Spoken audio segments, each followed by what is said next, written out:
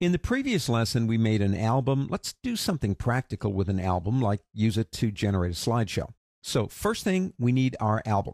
And I'm going to do an instant album on this one right here. Just right-click my mouse, go into Instant Album. Now, 04 is not the name that I want, so if I right-click on that, I do have an option to rename, and we'll call this one Slideshow. Click OK. Now, we can order them any way that we want by dragging them. That's number one. Number two, I don't want this one, and I don't want this one down here. But if I select this one and press the Delete key, that's the backspace key in Windows Delete on a Mac, understand what you're doing, even though this is an album.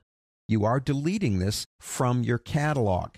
Okay, it will be removed from 04, but I just want to get rid of it in the slideshow. So do this. Let's get out of here. Easiest way, right-click your mouse, remove from album, and click here. And we'll do the same thing on this one. Now, if I come back over into 04, they're still there, but not if you run the standard delete procedure. Okay, so we've got them in the order that we want. We've removed the ones that we feel we don't need. We have all our guests all around us. We've got this thing hooked up to a TV or whatever, and we click the slideshow button down here. And here we go. A little bit boring right now. The slides are just kind of moving and bumping one to the other. No music in the background. There's certain things that we can do here. Let's do this. As I look at these, that one I don't think I want because her eyes are closed. So press Escape. Now, when you do press the Escape key, you go out of Slideshow. And I'm going to pick up this one right there and right-click my mouse and say Remove from Album. I don't want that one. Now, click the Slideshow button again, and it's just going to do the slideshow again. So what do we do here? Well, just move your mouse somewhere in that window, and it will open up this display, and click the pause button right here, and now we can begin controlling what we see.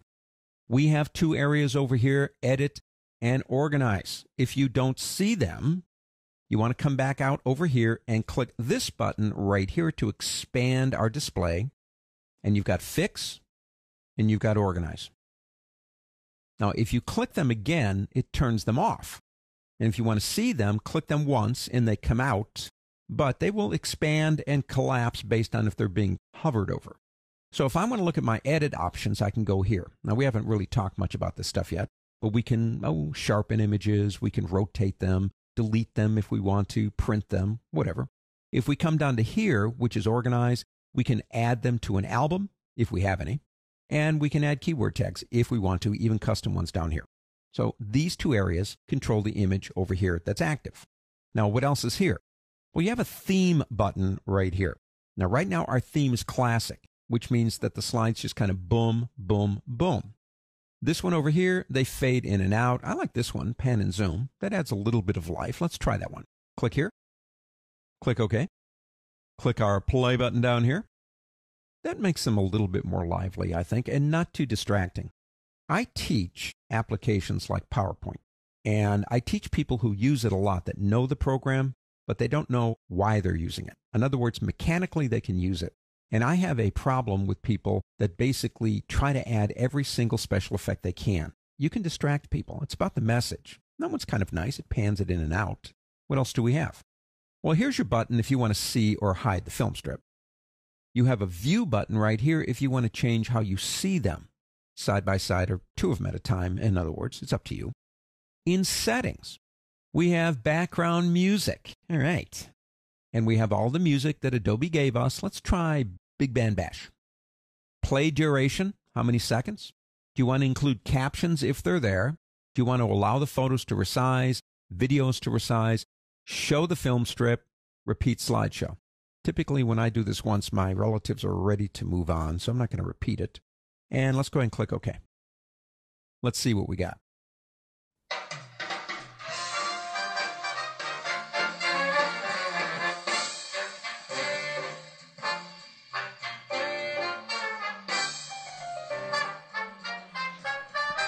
Kind of cute. I'm going to go ahead and collapse this area down right there. And I think I am going to actually go into Settings and turn off the music. Let me show you one more thing. In Theme, this one right here is really cool. Let me show it to you. Click OK down here. Now watch this.